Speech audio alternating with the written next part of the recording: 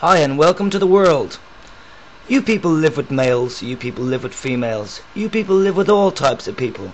Because the androgen insensitivity syndrome, AIS, and KLINEFELTER syndrome, KS, which usually are the province of endocrinologists and geneticists, present features of importance to psychiatrists and other psychotherapists. These conditions present instances of under-masculinization, and both syndromes can occur in the same individual. Right? I'm just talking about AIS and Klinefelter's, but mostly AIS here. I have Klinefelter syndrome. Persons who have AIS have genitalia that can look typically female in appearance, or ambiguous with features that range from typical male-like to typical female-like. Tissue response to estrogen is present, and breast development and other signs of feminization occur.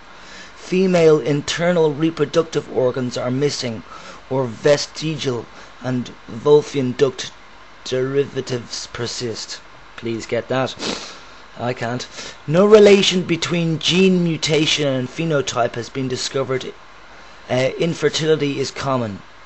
Persons who have CAIS appear female at birth and are reared as girls. I'm not sure if that's true, that sentence, but we'll see. Unless there is known or suspected AIS in the family or inguinal testes are detected, these girls typically go undiagnosed until puberty. The vagina may be short and blind ending and may or may not need elongation.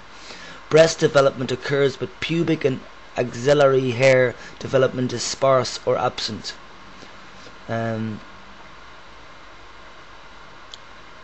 Those who have PAIS usually are noticed at or soon after birth, depending upon the degree of masculinization of the genitals. The child may be raised as a boy or a girl. Now this totally raises questions of how many guys are out there who are actually girls, but they're not, because we're intersex, do you understand? There's many in-betweens in the world, and I think it's time for you males and you females to realise that and to wake up, because there's too many intersex that are being recognised for the wrong sex that they are. I'm not a man myself, even though I look like a man, I've got an extra X chromosome, and XY is male, XX is female, and I'm XXY, meaning I'm not XY and I'm not XX. Alright, ciao.